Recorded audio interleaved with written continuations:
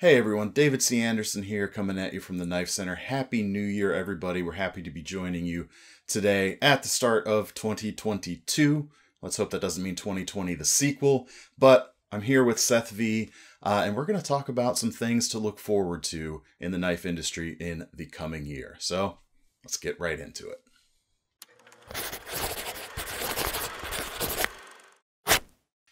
All right, folks. Basically, in addition to what we're going to tell you here today or talk about today, really this video is an invitation to you guys. In the comments below, let us know your thoughts on the topics at hand today. Predictions for the knife world in 2022. Things to look forward to or things to keep an eye on. And, of course, your personal wish lists for things you'd like to see.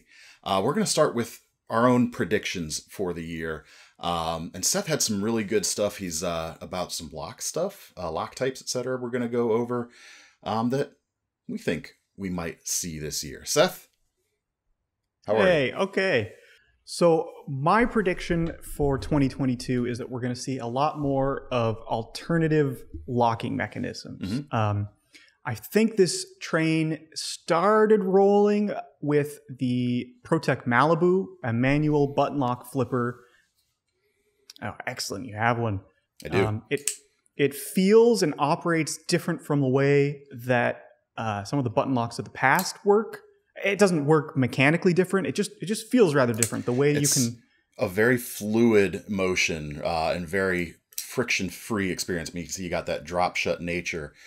And I think you're right. I mean, tons of manufacturers I know have their eye on this knife because of the splash it has made. So it's almost unfair to say we predict there will be more. We haven't seen anything confirmed, but we know people are looking at it. I mean, we just saw the Civivi Cogent come out, which is very much this type of knife. Mm-hmm. And the Kaiser Cormorant has the same kind of feel. I think it's taken a while for manufacturers to really perfect their own mechanisms to give it that drop shut fluidity that people are looking for. But I think some of them have figured it out, and I think we're going to see a lot more models in 2022 with manual button lock. Yeah, I agree. Mechanisms. I agree. It's definitely a wave that I don't think has crested yet. Maybe 2022 we'll be able to say is the year of the button lock. We'll know more in about 12 months. Yeah. But it's certainly a wave that's on the rise. I agree with you there. Yeah. The other thing I noticed as I was kind of just researching for this video, the patent for the Spyderco compression lock expired in February of 2021. Oh, really? Yes. So that's another lock that allows you to close the blade like this button lock while keeping your fingers out of the path, which is something I am a big proponent of. Yeah. It's a great lock. It's super simple in its operation, very lightweight, doesn't require a lot of extra parts. I think the lock geometry is challenging to get right, so I will be really interested to see if somebody kind of takes on that challenge. I'd like to see somebody give it a shot. That'd be cool. Yeah, I just for fun, I have a compression lock here. Who do you think would be, if you were to make a prediction, what company do you think stands the best shot of maybe seeing this from? I kind of want to say Hogue, because they were the first to really pick up the torch of the crossbar lock after the Benchmade Axis lock patent expired. And they did a fantastic job with it. They definitely I'd like to see what they could do with a compression lock. Yeah, I'm torn. Like I wasn't thinking Hogue. I was thinking maybe SOG, because they're pretty hungry, but they've really done a good job with the crossbar lock as well with their XR lock. And I don't know if either of them wants to take the spotlight away from those locks since they're doing so well. But it could be interesting. I wonder if, like the Axis lock, the patent overseas is still in effect, or was at least. So I wonder if that's the same with the compression lock. So I don't know if any of the import companies will be able to do anything yet. Yeah, that I don't know. Interesting. Something to watch out for, though, in the year. Yeah. A soft prediction. We'll see what happens. Yeah. Any other locks on your radar? Oh, yeah. I think the Shark lock is just getting started. The Demco AD20, the 20.5. I just picked up the 20S myself.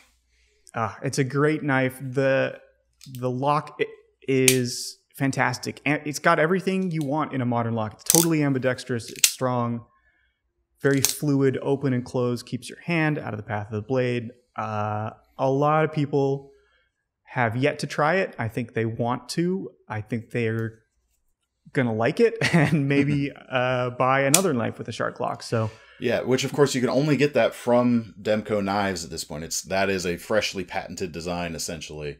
Mm-hmm. And we've seen new variations on the AD20 since it was introduced in 2020. Mm-hmm. So I wonder if we'll see a new model this year from them. Something to look out for. Knock on wood. Well, in terms of a prediction of mine, and this one's almost a no-brainer. It's almost insulting, but I'll do it anyway. MagnaCut. We're going to see more MagnaCut steel next year on production folders. Really hot new steel. Laren Thomas, the designer of this, has instant success with it. But the only thing you've seen so far has been like small batch stuff like this Dogwood Cub that I've got. Not a lot of chance for big production companies to roll it out into the lineup yet. But I can almost guarantee you we'll see more. I don't know anything official. But so far, Spyderco, their Native 5 Salt and LC200N is switching to MagnaCut. And you can actually pre-order that from us right now. We don't know when it will be shipping. But that, as far as I know, is the first production folder with this awesome steel, but not going to be the last. The first to be announced, as far as I'm aware. And it was a surprise. They snuck it into their catalog on the sly. Definitely a surprise to all of us, and doubly so because it was in the Salt series, which is a pretty high bar to clear. Your steel has to perform, with virtually no corrosion under the most extreme testing environments. So if it passed those tests, I mean, I can't wait to try it out. I don't have a MagnaCut knife yet, but I will definitely be getting one. Yeah. And that's something for people to remember. We've had folks asking, virtually since this steel was announced, when are we going to see it in more folders? When are we going to see it in more folders? Well, each manufacturer is going to have their testing process, especially reputable manufacturers that have a solid warranty. For a brand new unknown steel like that, they want to make sure they know what they're getting so that they can guarantee you what you're getting to. These things take a little bit of time. So the fact we're starting to see the first ones show up within a year of the steel being announced, that's a pretty fast turnaround, actually. Yeah, I'd agree. But yeah, I mean, just in terms of the high-end blade materials, we're really pushing what powder metallurgy can do with that steel. And I know Laren Thomas is already working on some other stuff as well. So be interesting to see the direction blade materials take in the coming year. Yeah. I think new blade materials and sort of exploring different avenues of steel metallurgy, I hope to see more of in the coming year and beyond. There were some exciting materials that came out this year that I think are also maybe just getting started, just starting to get into people's hands and prove themselves in the real world. I know you got one of the Sandrin Torinos. I did. And of course, this blade material, their tungsten carbide, wasn't released last year, but things are starting to reach a momentum on these guys. Not just these guys, but Terrain 365 as well with their dendritic cobalt blade material. Mm-hmm. We're starting to see some stuff that's not ceramic coming onto blades.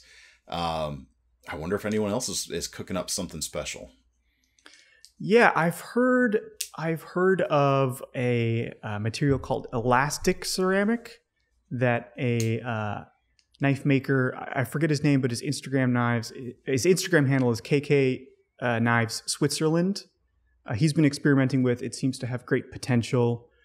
We'll see what happens. I don't know if something will come out in 2022 or later, but the material science of blades is always advancing, and it's cool to see that. It used to be that materials that weren't steel were kind of a gimmick. You know, they had just a very limited utility. They weren't tough enough to really replace steel in any meaningful way. But I don't know. We may be seeing some new materials that can get us there. I mean, yeah, like it begs the question: Are we reaching the zenith of what can be achieved with particle metallurgy? And if so, what is the next big enthusiast thing? And it might be these alternate elements, alternate materials. Yeah, exciting stuff. Yeah, and it may take a few years to get there. Obviously, steel is entrenched, but I'd say this is something to keep an eye on in 2022. Maybe not an outright prediction, but things to be aware of, things to keep your attentions on. I've got something else along those lines as well. Things to just keep an eye on, things to see how they shake out. And that is SOG or SOG, depending on which flavor you prefer.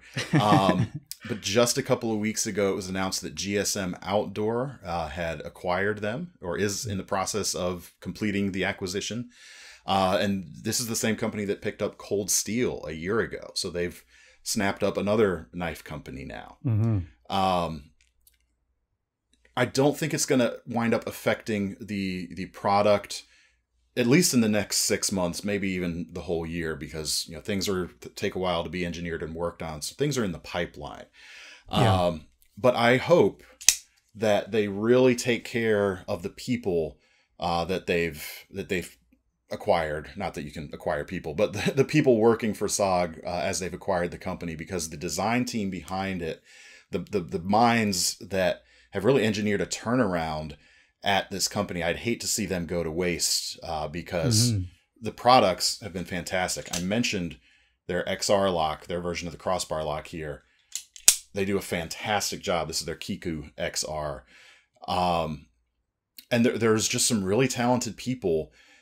And I don't want to see it go to waste, because I feel like there's so many of these SOGs I like, but I feel like 2022 is going to be the year they made something that made me go, that's the one I'm finally buying. Because I haven't actually picked up any of these new SOGs yet. This one right here is not mine personally.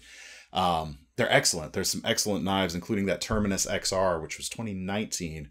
Really was the start of the turnaround. And I've just been waiting for just the right one for my purposes. But yeah, something to watch out for. I hope they are good caretakers of that brand. Yeah, it's interesting. GSM's been buying knife companies the way I buy knives. They've just been picking them up left and right. Cold Steel. The looking at what happened to Cold Steel, just in terms of the product, like nothing really changed. In fact, some stuff that Cold Steel was struggling to manufacture in enough quantities to keep in stock came back because of GSM's big investment in inventory. So, True. Yeah, I don't know what's going to happen, but I am optimistic that SOG will continue their kind of modern rebirth renaissance that's just been giving the brand so much energy and interest in the past couple of years. Me too. So speaking of manufacturing, you just mentioned something else to keep being aware of is, supply chain stuff. Disruptions are real. They haven't really subsided yet. So pay attention to that sort of thing, especially as we get towards the next holiday. If it was anything like this one, you're going to want to purchase early, but it's going to be interesting to see how that continues to shake out with disruptions to companies' production plans. We've certainly seen companies this past year having to delay new products because they can't get enough stuff on hand to even build what's already in the lineup that everyone's buying up as fast as they can. So there's got to be a balance there somewhere. Definitely haven't hit it yet, but again, something interesting to always be aware of. What about you, David? What about like your personal collection or anything that you're hoping to see or pick up or look for in the coming year? Are you talking like a knife New Year's resolution I can fail at, or just general general things? Yes. Look, I just want you to fail at a resolution right along with me this year. That's all I'm asking. Well, I don't know that I have a specific revolution or resolution for that matter. But I'm You guys know I'm a crossbar lock junkie. I want to see even more companies taking up the banner of this excellent lock pattern. Definitely into more button locks myself. But yeah, more crossbar locks, more cool, practical designs. I'm always looking forward to seeing and want to see more of. A specific genre I'm a fan of, as you know, evidenced by these lovely plaques you might see behind me right here. The genre of camp knives crossed over with cooking knives. It's this sort of camp cooking crossover genre. It's still really nascent in what's out there. There's not a ton of options. There's some really good options, if I do say so myself, but man, I want to see more of that out there. I want to see more affordable stuff out there that people can sink their teeth into as well. That would make me a real happy boy. Yeah, I totally agree. I'd love to see that type of knife become almost like its own little genre. I wish there was. I wish every brand would consider it an essential part of their lineup. I think. Yeah. I think people it's want not something like that. I think people want it, but they don't necessarily realize that they do yet. Because it doesn't have like the sex appeal of like bushcraft or survival, this kind of self-reliance thing. Mm-hmm. It's more practical. I mean, when you go camping, when most people go camping, some folks like you or me might be going out making feather sticks, trying to make traps, building fires, doing all that sort of thing. Most people are going to go to camp and they need to eat. Yes. So you better, you're going to want to have a decent knife that can do the food prep stuff. And if it can handle those camp tasks as well, I mean, that's money right there.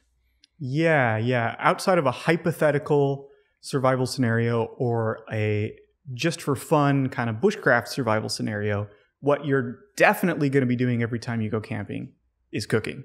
Yeah. So yeah, let's see more knives that are excellent at that specific type of camp. Yeah, task. I would love that. I would love it. What about you? Anything on your personal wish list or any new resolutions that you can fail at yourself this year? Well, I've completely abandoned the fewer spider codes resolution. I'm gonna get what appeals to me and not feel guilty about it. But words to live by. Yeah, I am definitely looking for a pocket fixed blade next year. I'd love to find that perfect EDC fixed blade solution for me. It's another category that is just starting to grow. I think it has a lot of room to grow. The idea of a sheath that doesn't go on your belt but clips to your pocket is kind of a new one. Yeah. So yeah, let's see more of those. I'd like to see more. I'm a big proponent of that as well. I mean, I've got a knife I designed like that, but we've seen some really good releases this past year. Not a ton, but definitely more than before. So maybe we even sneak this into our predictions section earlier. We're going to see some more pocket fixed blades next year. It's not going to be a critical mass type of number, but there's going to be more, I bet. I think so. All right. Well, do you have anything else to add? I think I've covered what I've had in mind. No, that's about all I can predict or really hope to see. I mean, I'm looking forward to 2022. I think there's going to be a lot of great new knives. That we can say for sure. Yeah, I definitely think so. Looking forward to getting back out there. Hopefully things will start to stabilize this year. We'll just have to take it as it comes and see how it goes. Definitely. All right. Again, this video, I know we talked a little bit here, but this video is about you folks out there. What are you looking forward to? Do you have any predictions of your own? And even if there's not something that you think will happen, what do you wish would happen? Let us know in the comments. Normally I say, if you want any of the knives in this video, we'll leave links in the description. And there were a few knives, so there'll be a couple links down there. But if you're interested, you can go check us out, add our links there. Make sure to sign up for our Knife Rewards program as always, because at least you're going to earn some free money back to spend on your next knife when you put your money down on a new one today. I'm David C. Anderson. That's Seth V. right over there. Happy New Year. Happy New Year. Bye. See you next year. Wait, it already is next year. Oh, no. And scene.